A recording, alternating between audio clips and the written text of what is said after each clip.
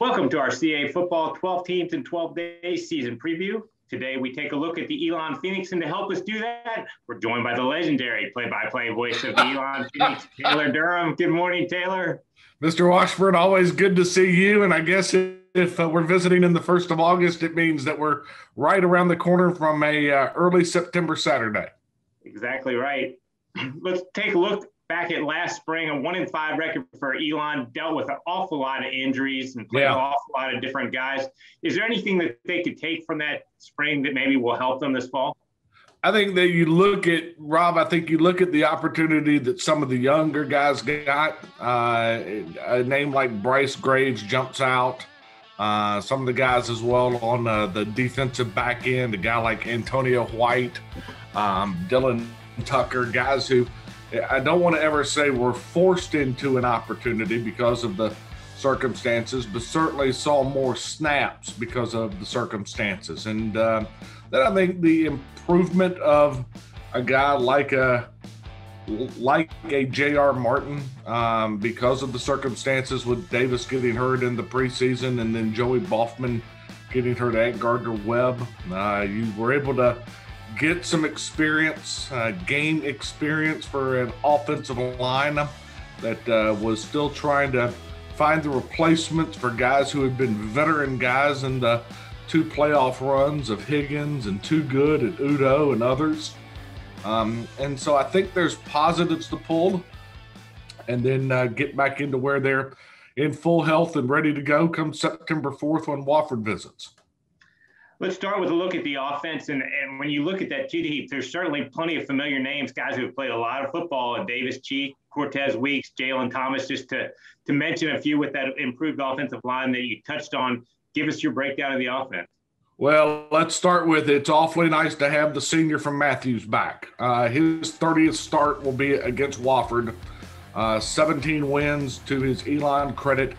Rob, the most important and impressive number to me is that 8 of those wins have come against teams ranked in the top 25. So Davis has been in big moments.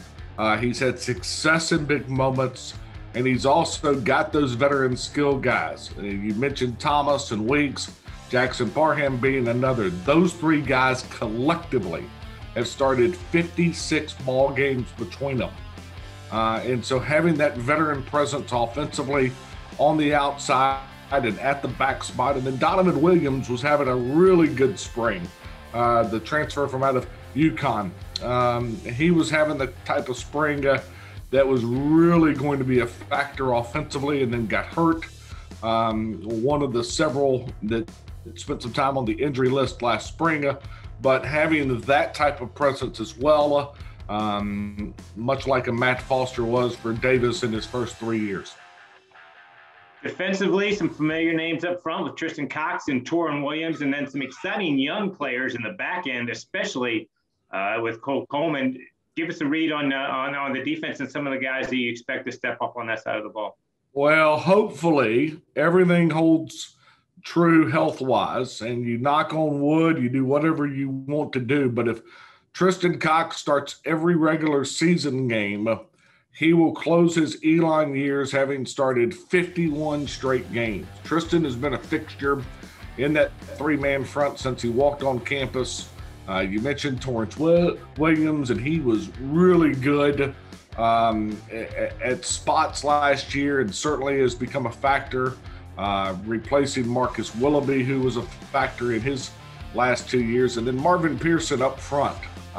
Those 3 up front, and then one of the things, and Rob, you mentioned the spring, and I think one of the things that Elon felt really good about is that they were able to get a look at some of the depth up front defensively, and start to figure out kind of moving guys around and moving guys in spots. And so hopefully that'll pay dividends. And then at the linebacker core, Devontae Chandler, you get Malone back, Bryce Graves, who was just a tackling guy in the spring.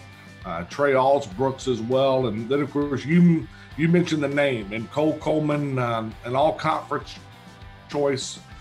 Really a guy who has a unique understanding of the bandit role that they're asking him to play in this 3-3-5. and a guy who has just been a really linchpin guy in this defense. Let's touch a little bit on special teams. A veteran kicker back and a reliable guy in Skylar Davis. And then Trayvon Jones got some all-conference recognition as a returner. What do you like about the special team?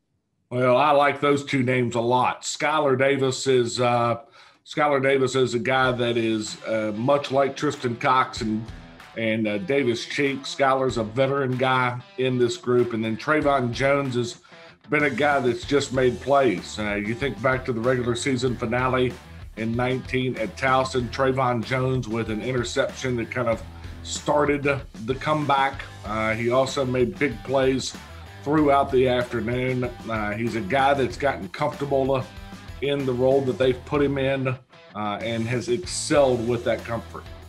I think most people would agree that the Phoenix will likely finish a lot higher than they were predicted in the preseason poll. What are some of your keys for them to have some success this season?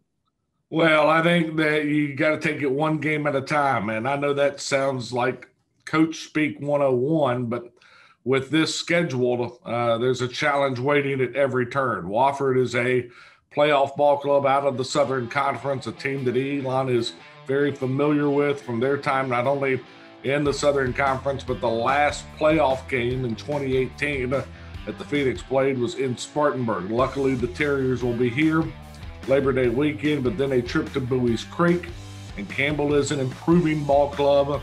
A trip to Boone September 18th, and then a conference schedule that gets jump-started in late September. William and Mary here, and then a date with Richmond. And boy, the Spiders certainly looked impressive in the spring.